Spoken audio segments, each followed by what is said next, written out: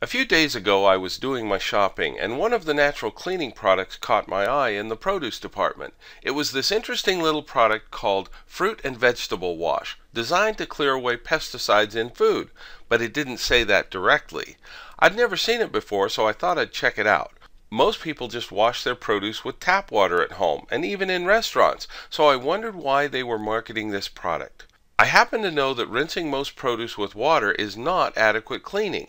Pesticides, herbicides, and other chemicals are applied during the growing cycle using a fat-soluble solution that won't wash off in the rain or during watering. Makes sense, right? If I was a farmer, that's surely what I'd do. But let's think about our own reverse situation. Imagine you have oil on your hands from either food preparation or even working on your car. Whoever went to their sink with any oil on their hands with the idea that their hands will get clean and oil-free just by using water alone? We all know better than that. What do? We use a detergent. So now we have a conundrum. Farmers choose to use pesticides that won't wash off with water alone. I get that. We absolutely want to wash off every bit of pesticide and chemical before we put the produce into our bodies. How many of you actually wash your produce like you wash your dishes, with some kind of detergent?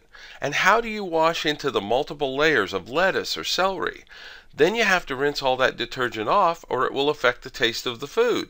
Sheesh, there's got to be a better way.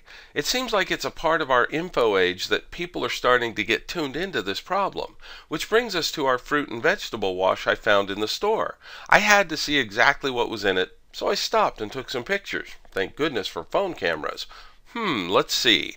There was a line about, because natural ingredients are used, color and body may vary. Sounds promising. When I perused down to the actual ingredients, the first one was water.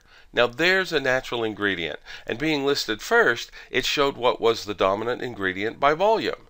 Next came denatured alcohol, a corn-derived solvent.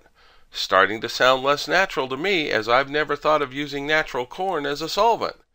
Then came caprolol myristyl glucoside. Yum! I just picked some of that from my garden this morning. Right.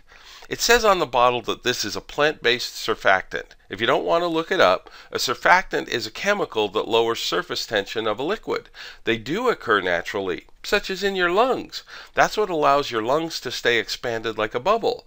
Premature babies are often kept in incubators for days or weeks until their body starts to naturally produce the surfactant needed in their lungs to breathe on their own. It's this lowering of surface tension that allows for a bubble. And when you and I think of bubbles, it's usually involving a detergent. The next ingredient was potassium sorbate. This is a natural salt used as a preservative, and it does grow naturally in some berries, but not for products like these. It's always synthetically manufactured in these cases. And the final product was citric acid, a natural product used to acidify and is made by the ton using fermentation. So possibly the only truly natural ingredient was the water. The rest were an alcohol solvent, a detergent, and a couple of preservatives. The directions say to cover all the fruit or vegetable, then rinse away any product with clear warm water. There's that natural ingredient again. And finally wipe dry with paper towels, which I'm sure removes remaining traces of product. Is there a better way? There is. And with fewer chemicals? Absolutely. How about we go all the way down to that one natural ingredient that kept coming up? Water. If you've been around our educational materials for any length of time, we've harped on the idea that all water is not the same. Today I want to shine a light on the type of water that has the capability of forming an emulsion with some oils. What exactly is an emulsion and why is it relevant here? I'm glad you asked. Emulsions are heterogeneous or uniform blends of two liquids that normally don't mix. Think fat or oil and water. It means when you mix water and fat together, they maintain their distinct characteristics when combined. They come in two types that you all know from cooking. One type is fat emulsified in water. Think hollandaise sauce, mayonnaise, milk, and cream. The other type is water emulsified in fat, like you would get with butter or vinaigrettes.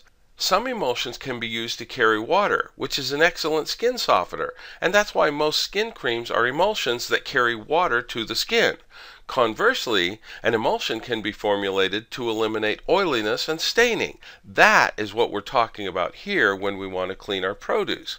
There's a very unique type of water that has an extremely high pH and acts as an emulsifier to blend with and then rinse away oil. And I mean that oily layer on our fruit and veggies that contains the residues of pesticide chemicals. It's as simple as soaking your fruit and veggies in this water with some shaking and agitation and then rinsing the emulsion away. We use an emulsifying water first, then rinse the emulsification away with normal clean water. But where do you get emulsifying water? From the same top quality devices that create life support water and EO water, or electrolyzed oxidizing water, that we talk about fairly frequently. Save your money and don't bother spraying your produce with a mixture of water, alcohol, detergent, and preservatives. Instead, use the most efficient method we know to remove the oily layer of pesticides clinging to your fruit and veggies, no matter how much you rinse them under your tap. There's an added bonus we've found when we do this.